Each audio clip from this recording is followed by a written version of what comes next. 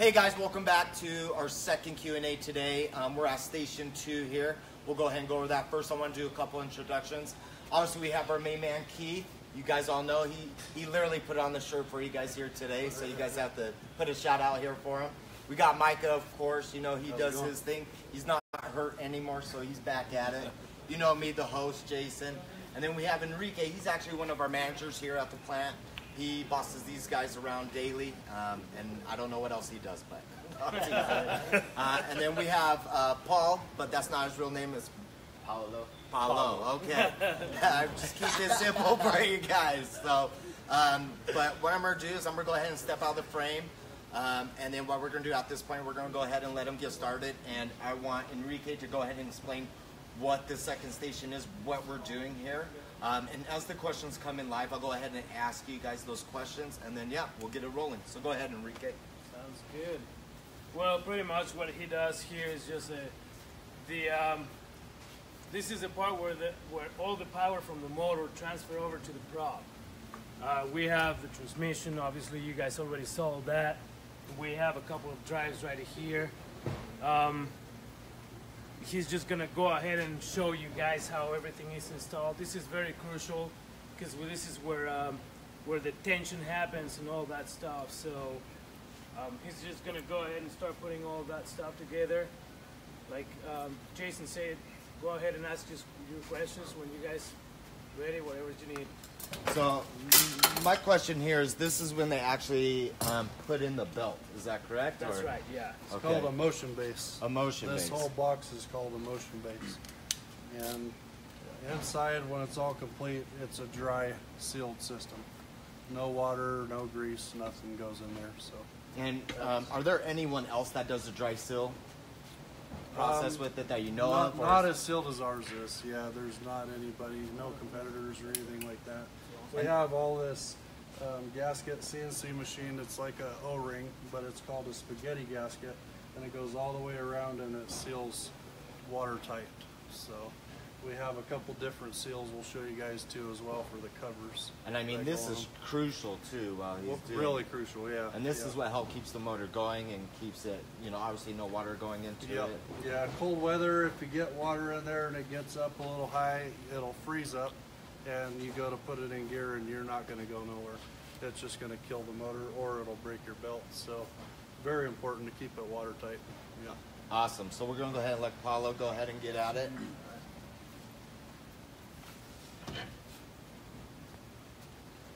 So while he's doing this, Mike, at this part, if someone's trying to enhance their performance, do they even need to worry about this portion of it, or? Yeah, if they want to change their gear ratio, you know, that's a good time to do it when you got everything apart. If they've got too many RPMs and they're pushing a heavy load, then you might want to go ahead and do this and change your bottom gear. Get the RPMs down, get a little bit more speed. So it all depends on how it's running to begin with. Okay, definitely. We know all the gear ratios pretty good on what horsepowers take what gear ratio. Can someone call in? So say if they make a special order, can they call in and get that gear ratio down? Yeah, we can get them really close. So there's always some fine tuning that you can do. But, and so, what type of motor is this? Is this the 37? What is this exactly? This is a EFI 37. 37. Yeah. And Ricky, do we do the Sport V's in this section, or is that a whole nother? No, actually, the Sport V is a whole different machine, man. That's we don't have a belt on the Sport V. The Sport V is a gear-driven motor, so there is no belt tensioning. There is no gearing down or up. There's nothing like that. It's a whole different monster. Definitely. And so Matt actually has a question. So if you pull the plugs on the bottom and you get water, should you get a new seal for it? Really, you want to find out where it's leaking first. If it's leaking through one of these bolts and it just needs to be sealed, then it's as easy as that. Pull it out, put some Permatex on there, and thread it back in and lock it up. What I normally do for a test, don't leave it in there, fill this hole with water. And once you fill it up, you're going to be past your gasket seams where most likely is going to be leaking, and you'll see it dripping out overnight. So awesome. That's a good way to tell where your leaks are coming from. So that was a good question. So I'm gonna go ahead and give you a Mud Buddy hat, and it's a good new camo. I love those Sitka hats with the Optifade on it. The Optifade is, yeah, it's killer. I like that too. But yeah, it's a really nice hat, Sitka. So go ahead and send in, PM us your information, Matt, and what we'll do is we'll go ahead and get that sent out to you. So we have Mark on here, and he says, I love my 4400 Black Death. Can I convert it to a EFI? They don't have any kits that Vanguard offers. You can get aftermarket kits for them, but they're a little spendy. So I would say you probably just stick with the carburation version if you already have that. And if you wanted to upgrade to fuel injector, I would just go ahead and sell the motor you have and look into a new one. And so, Keith, my question for you is, are there any motors that you actually can convert to an EFI? Yeah, you can convert these, but the kits are like $2,500 $25. just to go with the EFI kit. And where would you get those at if you wanted to? They have them online. I think the place is called Pictronics or something like that, and they're a universal kit for several different motors that fit, you know, all different sizes for V-twins. Awesome. Mark Powers says, hello, guys. Hey, How's it going, Mark? Yep. Do you guys know Mark? Yeah. Okay. Lucky. Mark's trying to get a free shirt, maybe. I don't know. And then Matt says, sweet, thanks, guys. Yep. So where are we at now on this right here? So right here, he is getting ready to actually tension the belt. You guys wanna, this is, like I said, this is very crucial. You guys, I'll show you, we'll show you the best we can how to tension properly the belt. A really over-tensioned belt, what's gonna happen, you're gonna throw a bearing either on the drive, or the worst case scenario, you're gonna throw a bearing on the crankshaft. So that's a very bad deal for you. So that's why the belt tensioning is very important for you guys. He's gonna go ahead and tighten the belt right now. It's gonna get a little noisy. So did he already torque these bolts? Yes. What did you torque them to? I use 45 foot-pound. 45 foot-pounds. So torque. 45 foot-pounds on these here. Yeah. All right, so we're going to go ahead and let him torque these, and then we'll get back to the questions.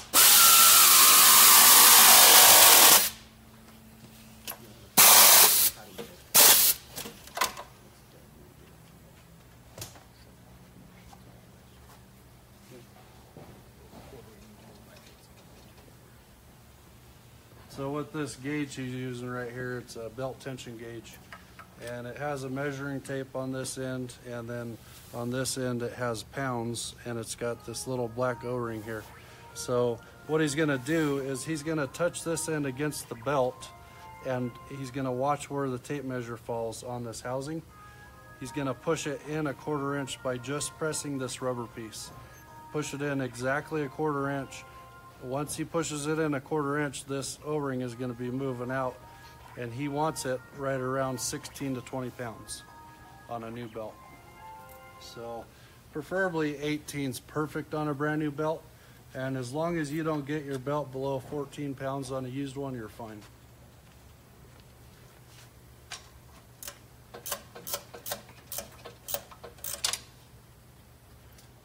But over tightening your belt or trying to guess without one of these gauges is not good.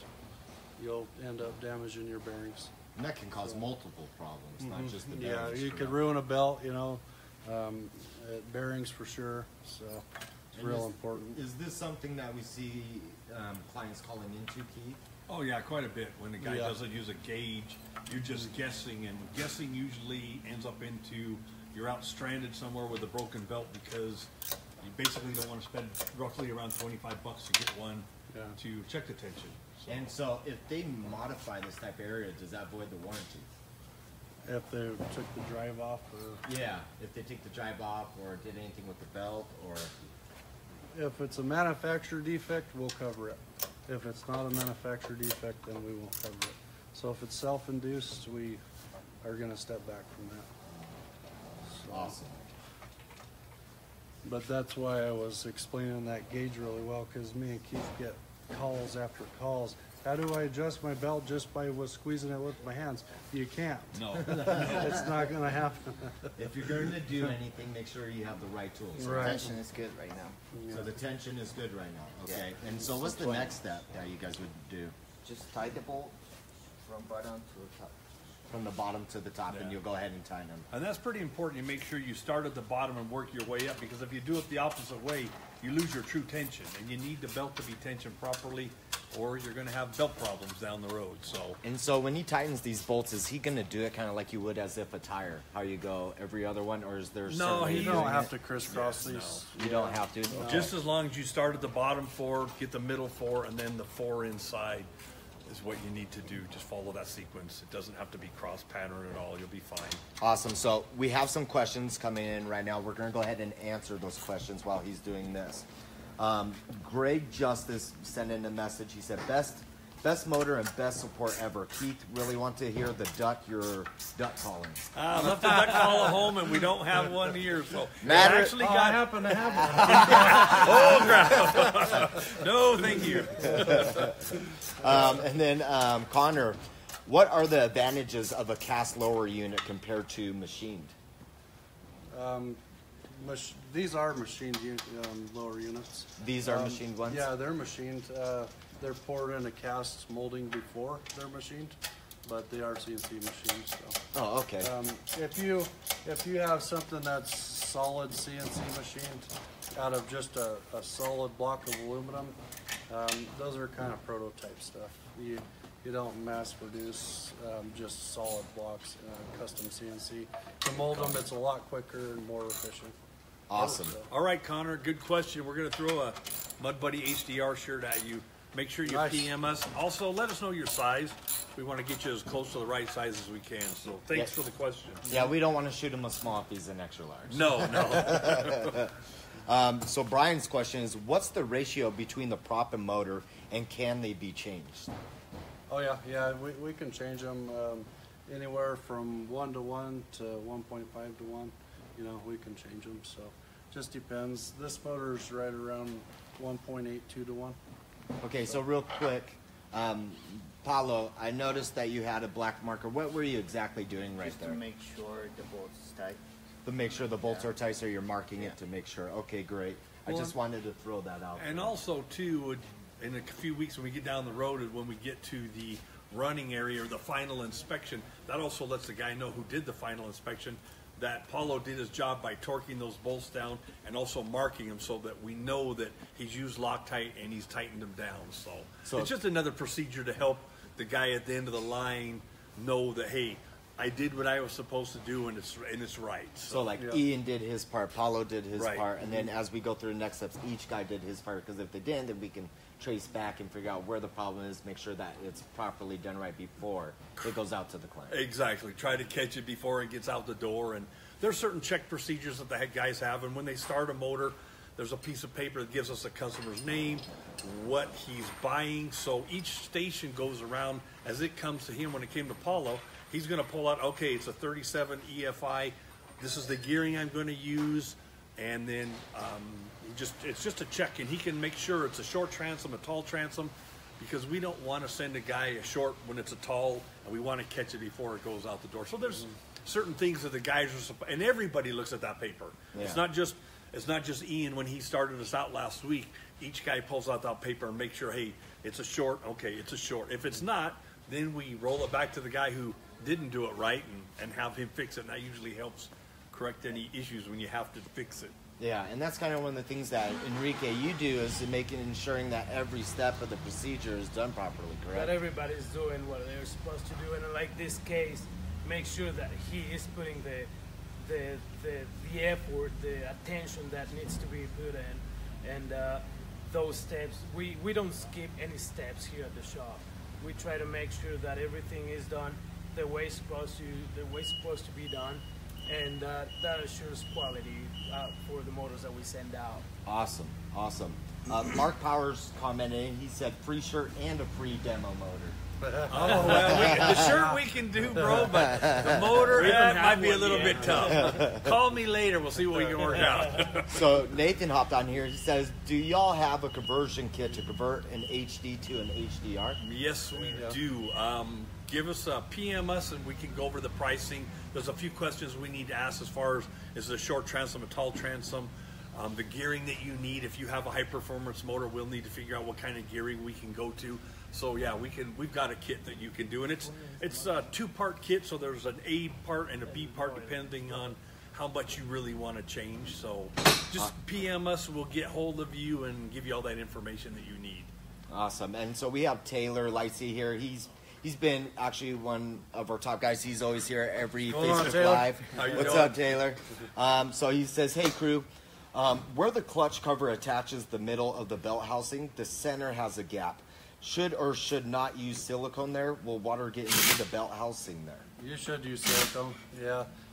With the gear that you have, they need silicone on them, so definitely seal it up. Awesome. You don't want any gaps there. And so we have Mark Strobel. He said, doesn't matter if you set belt tension in travel lock or at run height. It doesn't matter. Yeah, you can. It's easier to do it in the travel lock position. That way you can get to all the bolts and everything. Usually at run height, you can't really get your hands in there as easy. So it's easier to put them up in the lock position. So Rob has a question. He says, how many pounds is the belt on your waist holding up? A lot more than it should be right now, bro. And you're not getting anything for free on that one. Nothing free here, baby. And Rob Holland is one of the guys that won some last week. Hey, Rob, send that back. Send that back. Just had a long talk last week. I thought, Rob. Dale, I always check the tension after tightening all the bolts to make sure it's still set right. Awesome. Good idea. Why not? And then where are we at right now with this? Let's pop back over to this here. So right now where he's at, he's pretty much done tensioning the belt. He showed you about the bolts and everything. Right now he's just pretty much gonna get ready to get the cavitation plate, skeg, all the necessary stuff. But as far as the tension and the belt, everything is done. It's just. So this section of this portion, the last part is just put the skeg and the cavitation plate, and that's it. He can send it over to wiring, which is the same section. And wiring is what we're going to be doing next week. Next week, yes. All right, and we'll be able to do that. So yes. I'm going to go ahead and finish some of these questions here, and then we'll go ahead and end it for this week's live Q&A. So Caleb asked, how often does the tendon need to be checked and retensioned? I would check it every 50 hours just to make sure. It's not that hard to do. Once you've done it one time, it's pretty easy to check and it's easy to tension. The newer motors, yes, they're a lot easier to tension than the old motors because of the bolt location in the motion base itself, but it's still the same rules apply. So those guys that have the new HDRs, it is a little bit easier because you can get a 9/16 socket on it with an extension instead of an extension welded onto a crow's foot and try and beat your knuckles up. And trust me, Mike and I both done enough as, like, we've all started on the line somewhere to get where we are. So I remember those bloody knuckle days of the crow's foot. Throwing that wrench across. Throwing the wrench now. So what I'm going to do, Caleb, I'm actually going to hand out this Echo Mallard Madness 11 DVD for you. Sweet. Go ahead and PM us your information. We'll go ahead and get this over to you. And then Taylor Lightsey says, also, I have seen that Echo video, Micah. Oh, you have seen it? That's cool. Maybe you could give it to one of your buddies. All right, so we're going to go ahead and end it. Hold on. Well, we actually got a couple more questions here, I believe. Did we get Mark's? Maybe I missed it. How long did it take? Yep. Yeah, we did. We got that one. Okay. Oh, we got one more. Kyler, with the new motors being EFI, do you have a check engine light, for instance, a way to see an error or a way to see where there is an issue? Yeah, there's a check engine light on the tachometer right next to it. So if you have codes flashing, the light will flash. Tell you the codes. If it's overheating, stuff like that. Low oil shutdown. So it's that new EFI motor is really monitored by the electronics. Very cool. Okay, I think we also had a question about the sprockets. and how to remove that. Do you want to show them? Yeah, I was talking to Keith earlier today. A lot of customers, a lot of people out there, they don't know how to.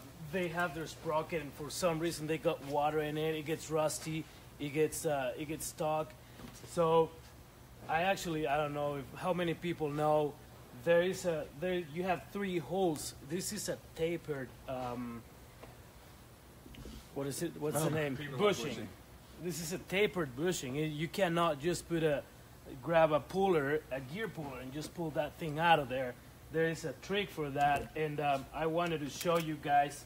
There's this 2 set screws over here, and as you notice, there's 3 holes. This 3rd hole right here serves the purpose. It's not just for looks. You can just put that thing in there, and it pops it right out. Now, if that doesn't happen, what you can do, you can grab a piece of a 2x4 or a rubber mallet and just tap that gear. Just tap it until it gets unstuck, and it'll just go right back out. That's a really good question. Keith is been having some calls about it, and we just wanted to address that issue. No, definitely, and I think that's a good. I'm glad you actually brought it up. See the slit in it? It's actually sawed almost in half, so it can clamp on and loosen up. If you put a screwdriver in there, you're probably going to break it. It'll break in half, so I don't suggest using a screwdriver for that slot to loosen it up. They will be tight on the shaft even though you do pop them loose, and sometimes you're just going to have to work with it and get it off, but don't jam a screwdriver in there. Exactly, yeah. Or you'll buy a new bushing. Yep. Getting a new taper lock. Yep. Good luck with that one, huh? All right, so we're going to go ahead and end it here. I just want to say thank you, Enrique, because I know you're super busy for coming out your way and be able to help explain some of this. Paulo, I know you're busy and you got a bunch over here you need to get going.